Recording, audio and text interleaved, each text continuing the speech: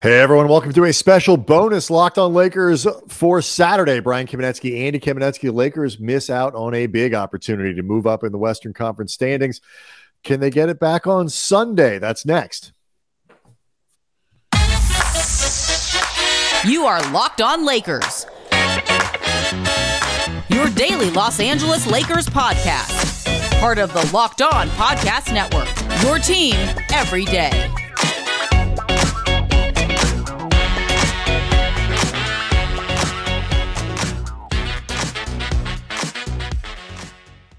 Thanks to everybody for making Locked On Lakers your first listen of every day, Monday through Friday, and also on Saturdays sometimes. Always here for you, never behind a paywall, ready to talk Lakers. Locked On Lakers on YouTube, zipping past 13,000 subscribers. That's where you go to see the show and participate in a great community of Lakers fans. Talk to them, talk to us. We love to scroll through those comments. Wrap that stuff into the show and all of that. So tough night at the Crypt for the Lakers. They lose to Minnesota 110-102 in a game that was generally close, and the Lakers fought back, tried to make something of it, but huge opportunity to move up in the Western Conference standings because New Orleans lost and Utah lost and the Clippers lost. And if the Minnesota Timberwolves had lost to the Lakers would have 33 losses, tied with all the teams that I just named. They would have been in a statistical tie for 8, 9, 10 and a whisker behind the Clippers and the Timberwolves. So, Andy, definitely a missed opportunity, to say the least, on Friday night. Yeah, I mean, those other teams ahead of them losing is what keeps this from being just a flat-out, unbridled disaster. But it really is bad for the Lakers to miss opportunities in front of them, given how little margin for things not going well or margin for not winning winnable. Yeah, they don't have a lot of games left. What is it, 18? Yeah. 18 games left now. I mean, you just don't have the time to not win. And we both thought like 15-8. That's what we said coming out of the All-Star break. They've now used 2 of the 8, and this was a game where you really would have liked to hold on to that. Still see Phoenix, and still see Memphis again. There are enough tough games out there that you don't want to have to claw them back against the better teams in the league. Yeah, and I mean, what makes this it was frustrating to watch, but also allows different ways to look at it. Minnesota without Minnesota without Karl Anthony Towns, although they've been playing a little bit better lately. They've played well in LA, if nothing else. They beat the Clippers right before beating the Lakers. That should be an opportunity for the Lakers to capitalize, even without LeBron, even without D'Angelo Russell, though we will talk about the ways their absences were dramatically felt in this game. The truth is the Timberwolves outplayed the Lakers. I mean, I completely agree.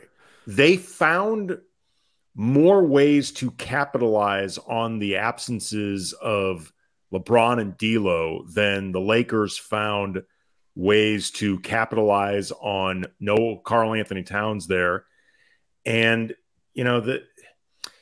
we'll get into this as well with Anthony Davis. He was the only guy that was prolific offensively at all. He had 38 points, 12 of 22 from the field, 12 of 14 from the line, but 6 turnovers, 2 of them on moving screens that got AD in foul trouble in the first half. And this was one of those nights where you're reminded they need AD to be damn close to perfect.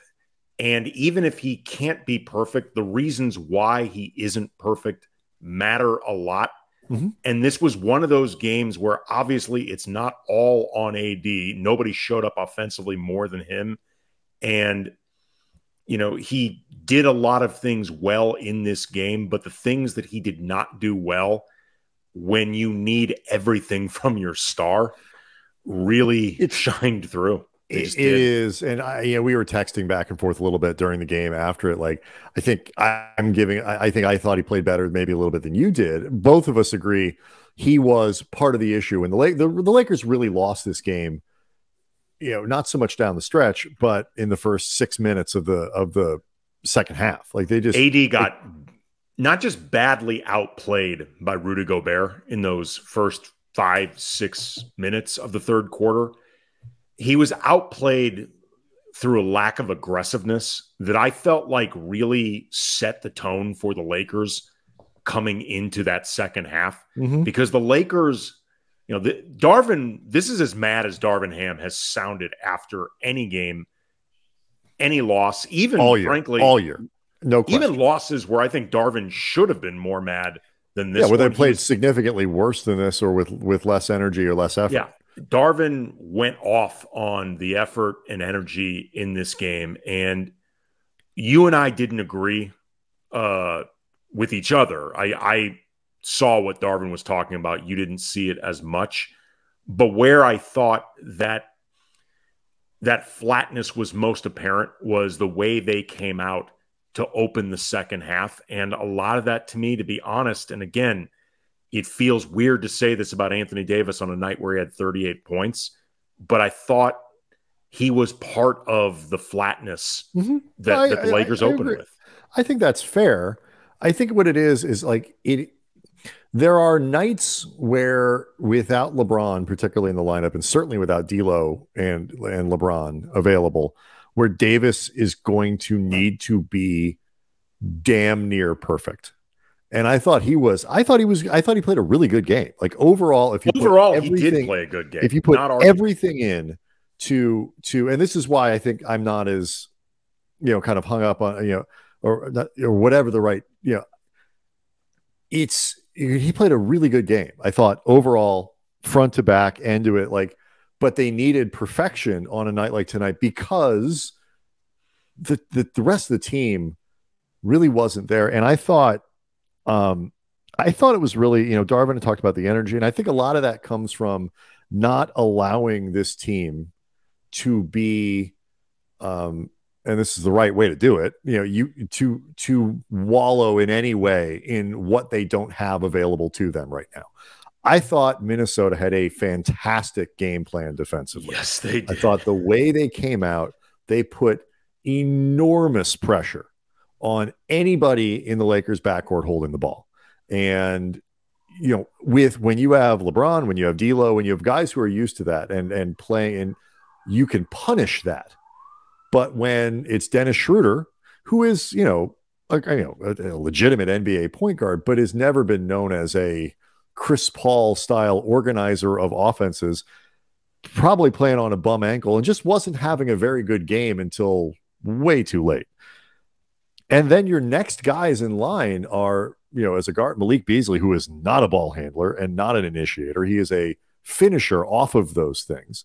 You have Austin Reeves, who is, certainly a capable ball handler, but is really more of a connecting player, I think, as a guard than what you would consider to be a prototype lead guard. He's a secondary, or as I often like to say, thirdary ball handler, and more ball handler. He's as a great connector as a passer, but as a primary ball handler, that extra pressure, Lonnie Walker's not that good at it either.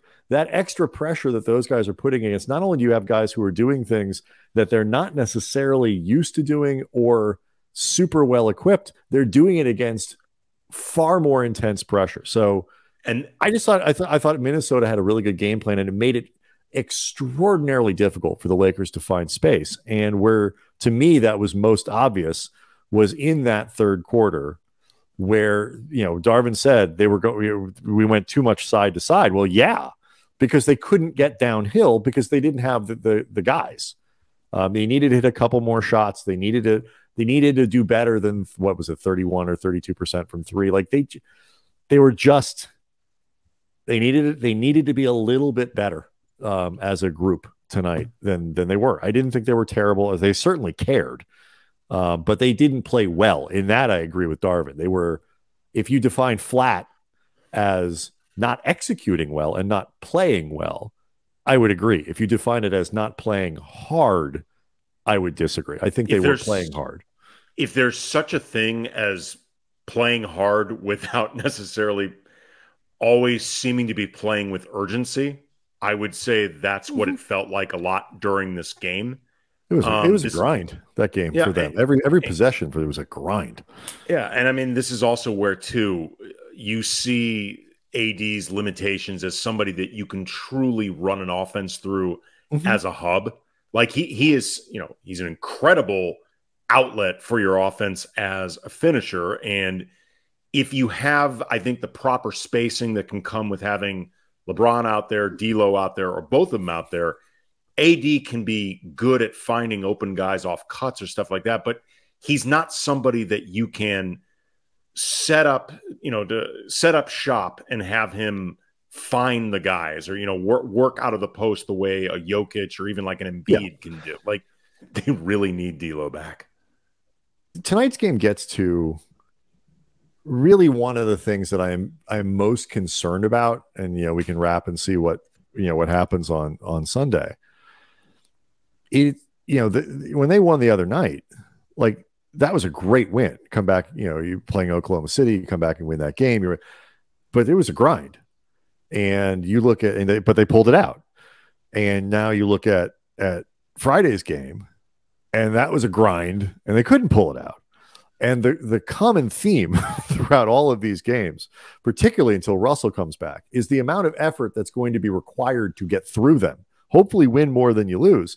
But I am very concerned they're going to wear themselves down by the end of the year. They're just going to run out of juice. First half, particularly, they were, being outrun. They couldn't get moving, in that sense. And so, like, if they can't find ways to generate easy offense, it's going to be tough. But it's going to happen. Like, they had the wrong. They were lacking an ingredient tonight that they really needed in terms of initiating against really intense ball pressure.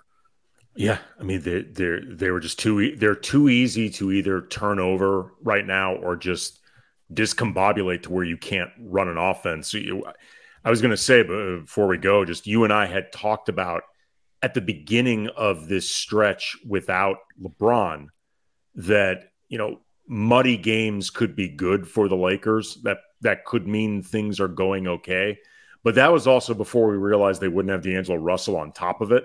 Once you're missing your two best ball handlers, I mean, like, they need things to loosen up a bit. And again, hopefully D'Lo plays on Sunday. And what I meant by that too is, like, look, if they can figure out ways to get easy, I just think it's going to be easier for other teams to find easy offense than it is for the Lakers. They're going to have to play incredibly hard, but also get time. Like, Anthony Edwards just hit a really timely three when the Lakers looked like they had a little bit of momentum going and whatever. But, you're not going to win a lot of games. Like, kudos to them for, turnovers were reasonably in control for a lot of the game, and they made their free throws 83%. But Davis was really the only guy who got to the line. They can't win shooting 42%. That's not enough conversion in their offense. But anyway, we'll see what happens on Sunday. This was a frustrating one and a tough one. Probably going to be some disagreement on the Locked On Lakers YouTube boards about whether Darvin was right, wrong, were they playing hard, were they not, were they flat, were they not, whatever. But now you really got to win on Sunday. You really got to win on Sunday. And again, as you mentioned, Steph Curry expected to play. So plenty more to look forward to, Andy, through the weekend. But right now it's time to look forward to this. Locked On Lakers being brought to you by BetterHelp. And unfortunately, life or the Lakers season right now does not come with a user manual. And when it's not working for you, life, that is, it's normal to feel stuck. Navigating life's challenges, whether professional or emotional, can bring on anxiety, uncertainty, whether it's a career change, new relationship, becoming a parent.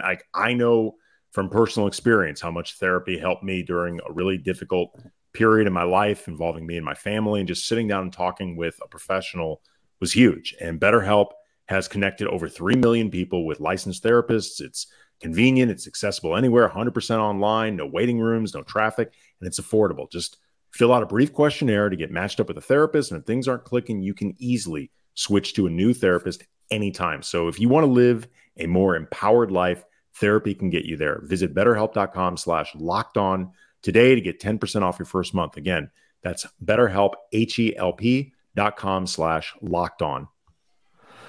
Locked On Lakers also brought to you by FanDuel. We are in the deepest of the stretch run in the NBA season, and it is the perfect time to download FanDuel, America's #1 sportsbook, because new customers get a no-sweat first bet up to $1,000. It's bonus bets back if your first bet doesn't win. So download the FanDuel Sportsbook app. It's safe, secure, and super easy to use.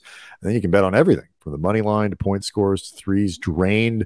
And FanDuel even lets you combine your bets for a chance at bigger payouts with the same game parlay. So don't miss the chance to get your no-sweat first bet up to $1,000 in bonus bets when you go to FanDuel.com/lockedon.